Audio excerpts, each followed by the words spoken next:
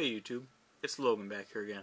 Today we're reviewing 2005 Revenge of the Sith figure number 16, Plo Koon. As a fan favorite Jedi, Plo is a much appreciated update of past available figures. It's obvious that a lot of work went into the sculpting of this figure. This is evident on his maroon Jedi robes, but is most clear in his wonderful head sculpt. His air-filtering mask and alien head shape stand out as some of Hasbro's best work even to this day.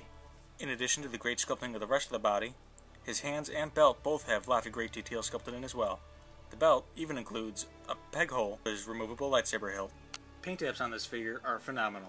With the dark colors on his robes, pants, and boots, his orange skin tone really pops out. Over the orange plastic is a red wash that falls into the different wrinkles and shapes of his skin. Even the dark shine gray paint on his mask is expertly applied.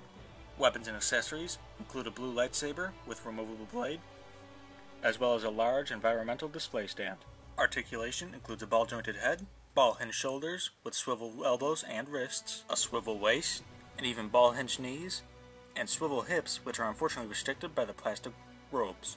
This figure retailed for $5.99 in 2005 as an excellent figure for his price. He holds up nicely in quality, even excelling in some products available today. That's all the praise for this review. May the Force be with you, and I hope you enjoyed.